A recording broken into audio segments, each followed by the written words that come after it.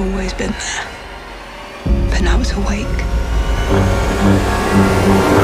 It's the second chapter in the trilogy, so we pick up where The Force Awakens left off. Force Awakens introduced these characters that just, for me, instantly felt alive and kind of part of the Star Wars universe. And now this middle chapter, we got to put them through the meat grinder, test their mettle and see what they're made out of. For Rey, there is time for her to ask the questions that she has been harboring and time to sort of process what's just gone on in The Force Awakens.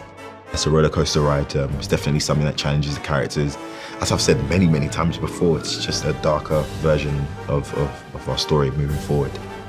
It's never sacrificed for the spectacle of it. The familial dynamics, I think, between all of them, how much it references friendship. The characters, I think, is what keeps people interested. I'm not just saying that because I'm in it, but like from my experience of watching the original trilogies, it's always the people that kind of make you want to rewatch those movies. Well, it went away for a long time, but there was always people that never let it die. Listen, I wait for big epics like King Kong to see IMAX. It's incomparable. I mean, it's bigger, the sound, the seating. It's like the ultimate movie experience.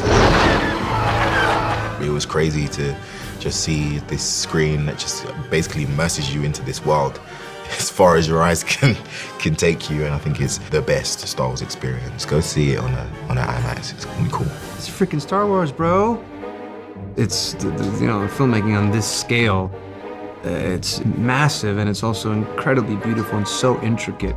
There's a lot of really cool action sequences in this movie, and I think it's going to be awesome. I can't wait to see it in IMAX. IMAX is the most brilliant form of cinema ever. This film is going to knock it out of the park on that size screen. I'm excited just myself to be able to like sit down with an audience and watch it on the big IMAX screen with that sound booming at you. I need someone to show me my place in all this.